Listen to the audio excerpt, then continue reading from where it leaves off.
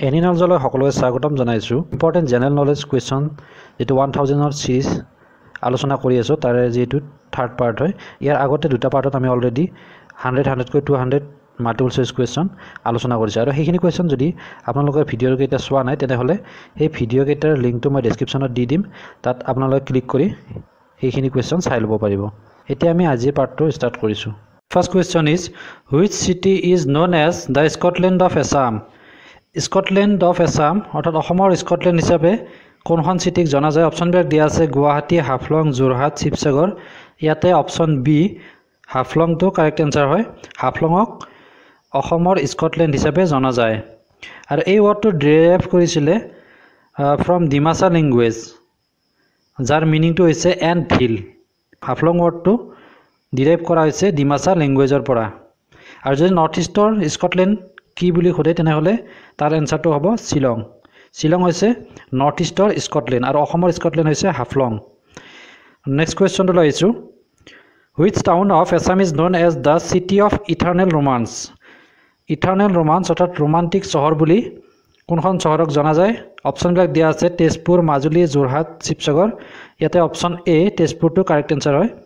Romantic চহৰ হৈছে তেজপুৰ আৰু এই তেজপুৰ শব্দটো সংস্কৃত শব্দ তেজৰ পৰা ডিৰাইভ কৰা হৈছে। ইয়াতে দুটা পাৰ্ট আছে, এটা হৈছে তেজ যাৰ মিনিংটো হৈছে ব্লাড আৰু পুৰ অৰ্থাৎ সিটি, অৰ্থাৎ the city of blood Tezpur. Which place is cold Manchester of Assam. অসমৰ মানচেষ্টাৰ বুলি কোনটো ঠাইক জনা যায়? অপশ্যনবিলাক দিয়া আছে গুৱাহাটী, হাফলং, যোৰহাট, শুৱালকুছি। ইয়াতে অপশ্যন ডি শুৱালকুছিটো কাৰেক্ট এনসাৰ হয়।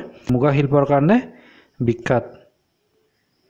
Manchester of Assam Sualkuchi. Next question, the first capital of the Ahom was. আহোমসকলৰ প্ৰথম কেপিটেল ক'ত আছিলে? এইটো চৰাইদেউ। আহোম স্বৰ্গদেউ চুকাফাই প্ৰথম চৰাইদেউত কেপিটেল অৰ্থাৎ ৰাজধানী পাতিছিলে। আৰু ইয়াত থকা মৈদামবিলাকৰ যিটো ষ্ট্ৰাকচাৰ হয় এই ষ্ট্ৰাকচাৰটো হৈছে মিছৰৰ পিৰামিডবিলাকৰ দৰে, সেইবাবে ইয়াক অসমৰ পিৰামিড হিচাপেও জনা যায়। চৰাইদেউক অসমৰ পিৰামিড হিচাপেও জনা যায়। তাৰ কাৰণটো হৈছে তাত যিবিলাক মৈদাম অৰ্থাৎ কবৰ আছিলে সেই কবৰবিলাক মিছৰৰ পিৰামিডবিলাকৰ দৰে। Next question, which city is cold the gateway of the north east. North ইষ্টৰ গেটৱে বুলি কোনখন চিটিক কোৱা হয়? গুৱাহাটী, হাফলং, যোৰহাট, শুৱালকুছি। ইয়াতে option A Guwahati correct answer হ'ব। গোৱা মানে হৈছে তামোল আৰু হাতী বা হাট মানে হৈছে বজাৰ। ইয়াতো দুটা পাৰ্ট আছে এই শব্দটোত, গোৱা মানে হৈছে তামোল আৰু হাট মানে হৈছে বজাৰ। ইয়াক নৰ্থ ইষ্টৰ গেটৱে বুলি কোৱা হয়। ইয়াৰো এটা পুৰণি নাম আছিল, সেই পুৰণি নামটো কমেণ্ট কৰি জনাব। কেতিয়াবা পুৰণি নামবিলাকো এক্সামত আহে সেইকাৰণে কৈছোঁ। ইয়াৰ পিছত question, which state was the first sight for oil drilling in Asia. এছিয়াৰ পোনপ্ৰথমতে ক'ত অইল ড্ৰিলিং অৰ্থাৎ তৈলখাট প্ৰস্তুত কৰা হৈছিলে? এইটো অসমত 1866ত তৈলখাটটো প্ৰস্তুত কৰা হৈছিল আৰু সেইটো হৈছে চহৰখনৰ নামটো হৈছে ডিগবৈ। এইটো নেক্সট কুৱেশ্যন দিয়া গৈছে, which town is known as oil city of Assam. অসমৰ অইল চিটি বুলি ডিগবৈক জনা যায়। Next question, T capital of Assam is. অসমৰ টি কেপিটেল হৈছে Jorhat. Option C correct answer হ'ব। ইয়াতে দুটা নামটোত দুটা পাৰ্ট আছে, এটা আছে যোৰ আৰু এটা আছে হাট। যোৰ মিন্স জইণ্ট আৰু হাট means market. Next question, cultural capital of Assam is. অসমৰ কালচাৰেল কেপিটেল হিচাপে কোনটো ঠাইক জনা যায়? অপশ্যন দিয়া আছে কলকাতা, গুৱাহাটী, যোৰহাট, ডিব্ৰুগড়। ইয়াতে Jorhat option C correct answer হ'ব। যোৰহাট হৈছে cultural city of Assam. Next question, cultural capital of India is. Kolkata, Guwahati, Jorhat, Dibrugarh. Cultural capital হিচাপে ইণ্ডিয়াৰ কলকাতাক জনা যায়। অপশ্যন এ কাৰেক্ট এনসাৰ হ'ব। Kolkata is the cultural capital of India আৰু ইয়াক অন্য এটা নাম হৈছে চিটি অফ জয় হিচাপেও জনা যায়। কলকাতাক চিটি অফ জয় হিচাপেও জনা যায়। Next question, the bell metal industry of Assam is in. অসমৰ বেল মেটেল ইণ্ডাষ্ট্ৰি ক'ত আছে? বেল মেটেল অৰ্থাৎ কাঁহ পিতলৰ ইণ্ডাষ্ট্ৰিটো সৰ্থেবাৰীত আছে। চ' অপশ্যন এটো ইয়াতে কাৰেক্ট এনসাৰ হ'ব। সৰ্থেবাৰী আছে কাঁহ পিতলৰ কাৰণে বিখ্যাত আৰু তাত ইয়াৰ ইণ্ডাষ্ট্ৰি আছে। এই কাঁহ পিতল ইণ্ডাষ্ট্ৰিটো হৈছে ছেকেণ্ড লাৰ্জেষ্ট হেণ্ডিক্ৰাফ্ট ছেক্টৰ হয় আৰু প্ৰথমটো কি আপোনালোকে জানেনে? বেম্বো অৰ্থাৎ বেম্বো ক্ৰাফ্ট হৈছে প্ৰথম, নাম্বাৰ 1 আছে এইটো লাৰ্জেষ্ট ছেক্টৰ হেণ্ডিক্ৰাফ্ট ছেক্টৰ। আৰু এই যিটো বেল মেটেল ইণ্ডাষ্ট্ৰি হয় এই ইণ্ডাষ্ট্ৰিৰ লগত জড়িত ব্যক্তিসকলক কহাৰ বা ওজা হিচাপে জনা যায়। আৰু যেটো বেল মেটেল অৰ্থাৎ কাঁহ তাৰ এটা সংকৰ ধাতু য'ত কপাৰ আৰু টিন মিক্স কৰি কিনে এইটো বনোৱা হয়। Next question, the largest dry fish market of Asia is situated at Jagirot. Asia's ভিতৰতে সৰ্ববৃহৎ dry fish market Jagirotত অৱস্থিত. Next question, the ancient name of Shivsagar was শিৱসাগৰৰ পুৰণি নাম কি আছিল? কলংচুপাৰ. Option B ইয়াতে correct answer হয়. Next question, Joysagar tank was built by the king. Joysagar টেংকটো কোনজন ৰজাই নিৰ্মাণ কৰিছিল? স্বৰ্গদেউ ৰুদ্ৰসিংহই. Option B ইয়াতে correct answer হ'ব. তেওঁ মাক জয়মতীৰ স্মৃতিত 1697 চনত ৰংপুৰত জয়সাগৰ টেংক অৰ্থাৎ জয়সাগৰ পুখুৰীটো নিৰ্মাণ কৰিছিল. Question, Rang Ghar was built by the king. ৰংঘৰটো কোনজন ৰজাই নিৰ্মাণ কৰিছিল? স্বৰ্গদেউ Rudrasingha. Option A correct answer হ'ব. ৰংঘৰ ইয়াৰ মিনিং হৈছে the house of entertainment. এইটো এটা দুহলপীয়া অৰ্থাৎ 2-storied বিল্ডিং হয়. প্ৰথমতে ৰুদ্ৰসিংহই এই যিটো ৰংঘৰটো সাজিছিলে স্বৰ্গদেউ ৰুদ্ৰসিংহই বেম্বু আৰু উডেৰে সাজিছিল প্ৰথমতে. আকৌ নেক্সট ৰিবিল্ড কৰিছিলে স্বৰ্গদেউ পুৰমত্ত সিংহই আৰু তেতিয়া তেওঁ ইউজ কৰিছিলে ব্ৰিক অৰ্থাৎ ইটাৰে সাজিছিল পুৰমত্ত সিংহই আৰু প্ৰথমতে সাজিছিলে স্বৰ্গদেউ ৰুদ্ৰসিংহই. ইয়াৰ পৰা এটা এক্সট্ৰা কুৱেশ্যন হ'ব পাৰে যে ৰিবিল্ড কোনে কৰিছিলে? তেতিয়া পুৰমত্ত সিংহ হ'ব. এইটো অপশ্যন চি. নম্বৰ 16 দিয়া আছে তলাতল ঘৰ monastery building was build by the king. তলাতল ঘৰ কোনজন ৰজাই সাজিছিল? এইটো অপশ্যন বি স্বৰ্গদেউ ৰুদ্ৰসিংহ কাৰেক্ট এনচাৰ হ'ব. এইটো যেটো তলাতল ঘৰ হয় এই তলাতল ঘৰটো কমপ্লিটলি বিল্ড বাই অৰ্গেনিক মেটেৰিয়েল. ইয়াত যিবিলাক সিমেন্ট ইউজ কৰা হৈছিল সিমেন্টবিলাক অৰ্গেনিক সিমেন্ট আছিল অৰ্থাৎ তাত যেটো সিমেন্ট ইউজ কৰিছিল সেইটো আছিল mixer of rice powder and dark egg. যেটো ৰাইচ অৰ্থাৎ চাউলৰ গুড়ি আৰু হাঁহৰ কণীৰে ইয়াৰ সিমেন্টটো কৰা হৈছিল. ইয়াত টোটেল 7টা মহলা আছে. Next কোৱেশ্যনটো লাইছো, which is the Assam state animal? ইয়াৰে কোনটো অসমৰ ষ্টেট এনিমেল হয়? ইণ্ডিয়ান ডাইনোসৰ ওৱান হৰ্ন ৰাইনো, যেটো অপশ্যন ডি কাৰেক্ট এনচাৰ হ'ব. Next question, which is the Assam state tree? অসমৰ ষ্টেট ট্ৰী কি? এইটো অপশ্যন ডি হলং কাৰেক্ট এনচাৰ.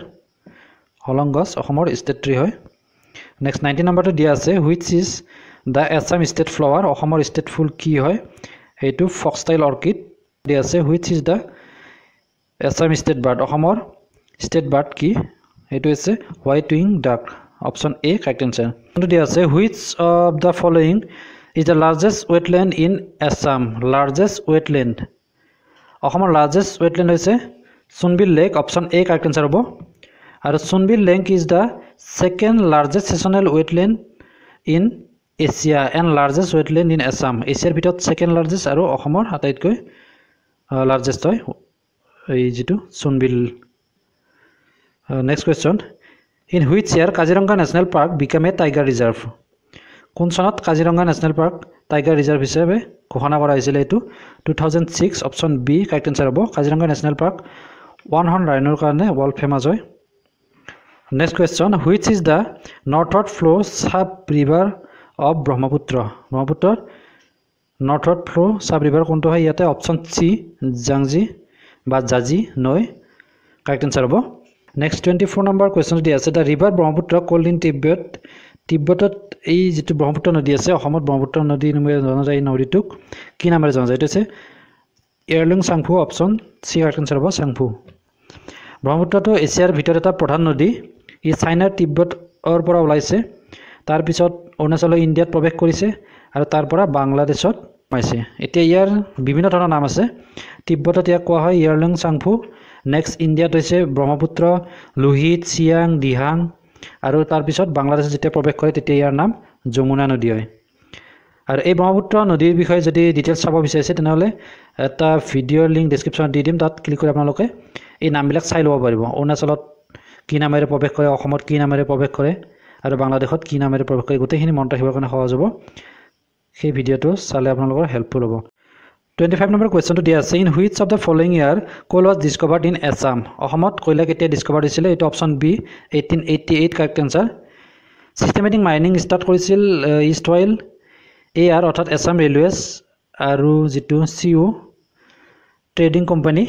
আৰু ফাৰ্ষ্ট মাইনিং ষ্টাৰ্ট হৈছিলে মাকুম কোলফিল্ডত নিয়াৰ মাৰ্ঘেৰিটাৰ ওচৰত যিটো মাকুম কোলফিল্ড আছে তাত প্ৰথমতে ষ্টাৰ্ট হৈছিলে এইটো. নেক্সট 26 নম্বৰ কুৱেশ্যনটো দিয়া আছে, এছিয়াছ first successful mechanically drilled oil well was drilled in dash of Assam way back in 1867. Eto option D Makum correct answer hobo. Next 27 number to dia ase hereditary soils are found in which of the following areas in Assam? Eto Karbi Hills and Dima Hasao option A correct answer hobo. Next 28 number question to laisu the length of Brahmaputra within Assam is অসমত ভিতৰত ব্ৰহ্মপুত্ৰ নদীৰ লেংথটো কিমান হয় এটো option A. Next 29 number to dia ase the approximate share of Assam in India's annual production of tea is India's jiman khini cha utponna hoy tat Assamor share to ise 55% option B correct answer. Next question number 30 to dia ase which national park in Assam is one of the last strongholds for the wild water buffalo karone eto option B Kaziranga National Park correct answer hobo. Next 31 number question to dia ase the area of Kaziranga National Park is approximately Kaziranga National Park or jitu area hoy eto approximately 430 square kilometer option A yate correct answer hobo. Next 32 number question to dia ase about 91% of all population of a particular animal species found in Kaziranga National Park in which one of the following yare kuntu hoy eto ase pygmy hawk option B correct answer hobo malgauri. Next 33 number question to laisu in which of the following national parks or wildlife sanctuaries the density of rhino population is the highest? Pobitora option C yate correct answer hobo rhino density to highest hoy Pobitora abhoyanot. Next 34 number question to dia ase which state in India has highest number of national parks?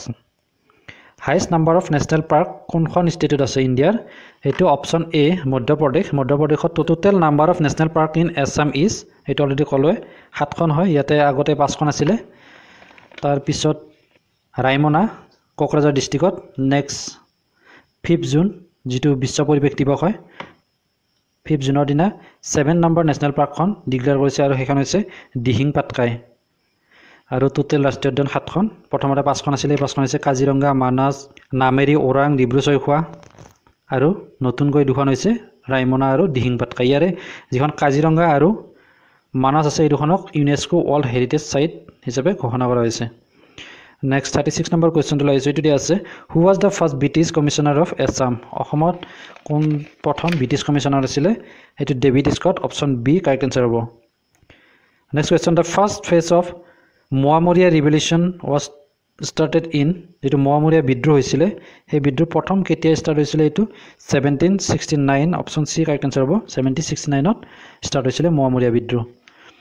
Next question the treaty of Yandabu signed between East India Company and which one of the following যেহেতু Yandabu চুক্তি হৈছিল এই Yandabu চুক্তি কাৰ কাৰ মাজত হৈছিল এটো British East India company আৰু king of Verma মাজত হৈছিল অপচন বি টু ইয়াতে কাৰেক্ট আনসাৰ হ'ব।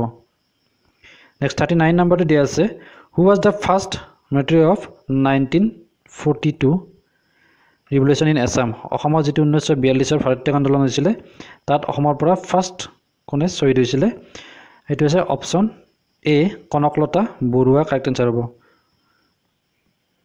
নেক্সট 40 নম্বৰ কোৱেশ্চন দিয়া আছে of the total production of muga the golden silk in the world Assam produces অসমে কিমান পার্সেন্ট প্রডিউস কৰে এটো 99% অপচন ডি কারেক্ট আনসার।